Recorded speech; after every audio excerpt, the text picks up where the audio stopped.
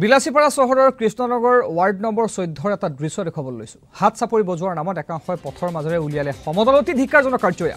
কোভিড-19ৰ বিৰুদ্ধে সন্মুখৰ পৰা যুঁজ দিয়া সকলোলৈ কৃতজ্ঞতা স্বৰূপে আজি সন্ধ্যা 5 বজাত প্ৰধানমন্ত্ৰী নৰেন্দ্ৰ মোদীয়ে ঘৰৰ ভিতৰৰ পৰাই হাত চাপৰি বজাই বাচন বৰ্তন বা অন্যান্য বাদ্য বজাই কৰোনা ৰোধৰ বাবে সজাগ হ'বলৈ আহ্বান জনাইছিল। কিন্তু এই কাণ্ড এওঁলোকে কি সংগঠিত কৰিলে চাওক। ঘৰৰ বাহিৰলৈ এওঁলোক ওলাই আহিলে, সমদল কৰিলে আৰু যেন উৎসৱহে সেয়াহে যেন বুজালে তেওঁলোকে।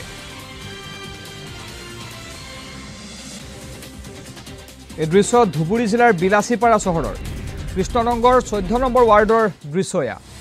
হাত চাপৰি বজোৱাৰ নামত কি কাণ্ড সংঘটিত কৰিছে চাওক। এই লোকসকলে বিলাসীপাৰাৰ দৃশ্য আমি দেখুৱাই আছোঁ। কোভিড-19ৰ বিৰুদ্ধে যিসকল লোকে যুঁজ দি আছে, অৰ্থাৎ অত্যাৱশ্যকীয় সেৱাৰ সৈতে জৰুৰীকালীন সেৱাৰ সৈতে যিসকল লোক ব্ৰতী হৈ আছে, তেওঁলোকক ধন্যবাদ দিয়াৰ বাবে আজি সন্ধ্যা 5 বজাত ঘৰৰ ভিতৰৰ পৰাই হাত চাপৰি বজোৱা লগতে অন্যান্য বাদ্য বাচন বৰ্তন বজাই কৰোনাৰ বিৰুদ্ধে যুঁজ দিবলৈ আহ্বান জনাইছিল মোদীয়ে। তাৰ পৰিৱৰ্তে বিলাসীপাৰাৰ দৃশ্য চাওক। এইধৰণে হাতত বিভিন্ন বাদ্য লৈ বাচন বৰ্তন লৈ ওলাই আহিল, হাত চাপৰি বজাবলৈ ওলাই আহিল অঞ্চলটোৰ এইধৰণে জনতা।